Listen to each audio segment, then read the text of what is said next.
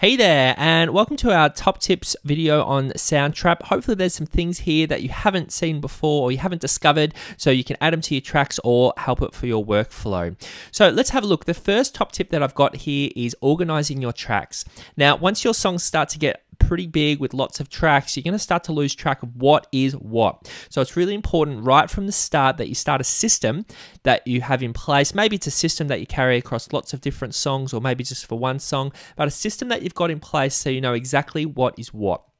Let me show you what I'm talking about. Here's a song that I've been working on, and you can see here that I've got some vocals, I've got some drums, but I've got the original names of the loops, so it's hard to know what's what. There's all sorts of different colors, and they're all out of order. So when you're putting a song together, you're going to be having different ideas just kind of thrown in, but it's really important that you try to keep them in some sort of order. So let me show you 3 things that you can do to keep these tracks in some sort of order. So the first thing that you can do is actually just renaming these. So if I look at the moment, this one's Midnight Backing Voc. Well, what does that mean? That's some vocals, all right? And it's a vocal slice. So what I can do is I can rename that. So if I double click on the title here, it'll actually have a text box. So now I'm going to call this vocals, and I'm going to call this cut 2. So now straight away I know exactly what it is, and you could also rename it by the 3 dots here and clicking rename, and it's the same thing. The other thing that you can do to keep it in order is you can actually move the tracks around as well. So I've got another vocals track here. So what I can do is if I click and drag, I can drag it to the top. And then if I've renamed it as well, vocals cut 1, let me put those in order. And now all of a sudden you can see that the song's starting to make a bit more sense. It's a bit more structured and organized.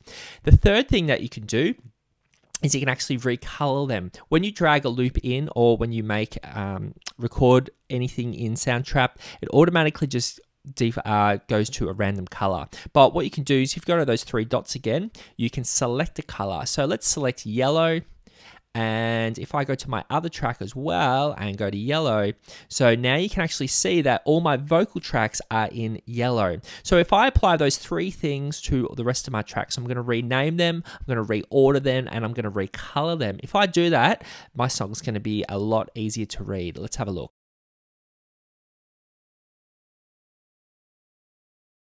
So now you can see I brought a little bit of order to this. I've got all my drums together. You can really clearly see where all the drums are. You can see my vocals. And then I've got a arpeggio and a bass at the bottom. So I could probably rename them as well. But you can see straight away, it's so much clearer what everything is. The next top tip that I've got for you is how to change the speed of your song. So you might bring in a loop and you might be starting a song, but you might be thinking, oh, it's a little bit fast or it's a bit slow. Let me show you how you can change the whole song to be faster or slower. So if you go down to the bottom here, you can see a number. I've got a 125 at the moment. If I put my mouse over that, it actually comes up with the word tempo. Now the word tempo is the musical word for speed. If I click on that, it shows here some letters BPM. Now, BPM is a musical term that stands for beats per minute. So all it means is how many beats are there going to be in a minute. So if you've got 60 as your BPM, that means that there's 60 beats in a minute. And what do we know that as? That's seconds. If we went to 120 BPM, that would be 2 a second. So you can see that it's just all about maths with minutes and beats. So 125 is just a little bit faster than 2 beats per second. So let's have a listen to it at that 125 BPM.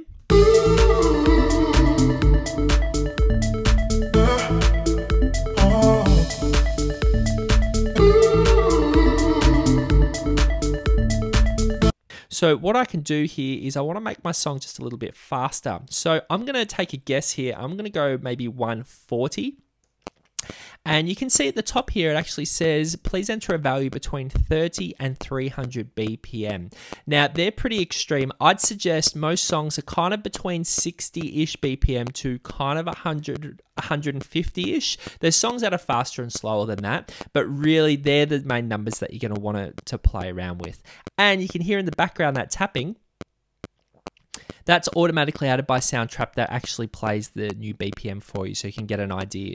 So if I push confirm, it's now going to start adjusting it. So yes, because it's audio, it needs to adjust. Sometimes this is going to take a little while, could take 40 seconds, 10 seconds. Oh, that was a really quick one. Last time I did that, it took about a minute and a half. And now that it's at that 140 BPM, let's have a listen to what that sounds like.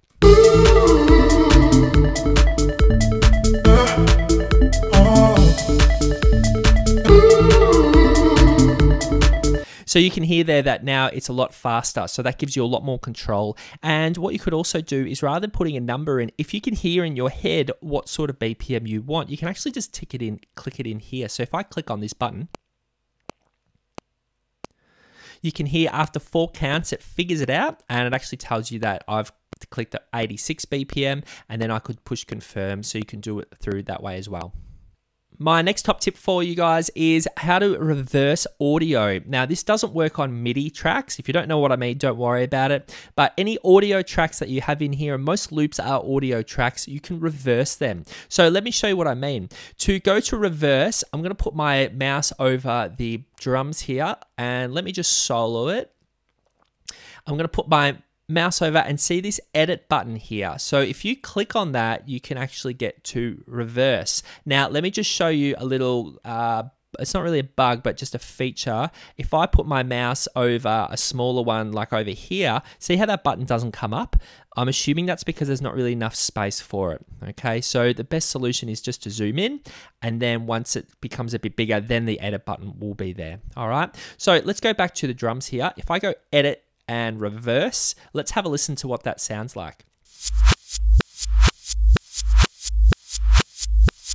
So you can hear that sounds pretty good, but if I play that with the song,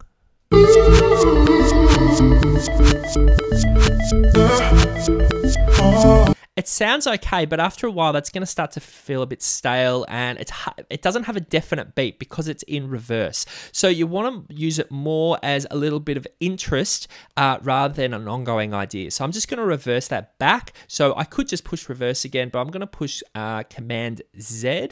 I'm on a Mac, so I'm using Command, or if you're on PC, you use Control. So I'm just going to go back. Good, and let's have a listen to it now.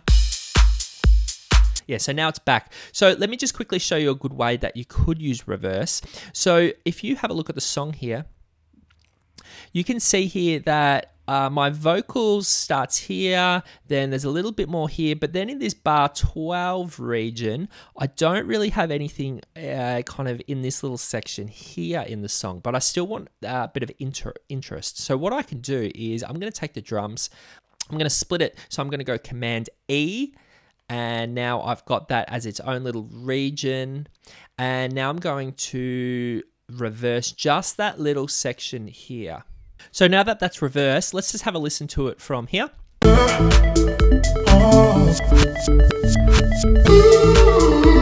So you can hear that just brings a bit more interest to it, and it just sounds a little bit messy. So I'm just going to get rid of that last bit here. Let's have a listen to what that sounds like.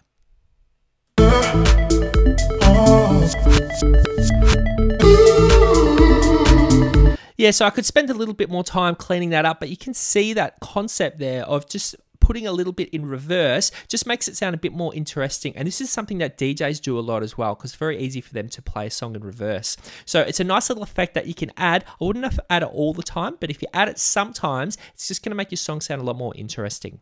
Our next top tip that I've got for you is how to figure out what on earth is going on with solo and muting. Now, you've got these buttons over here, the solo button, which means you'll only hear that instrument and it mutes all the other ones.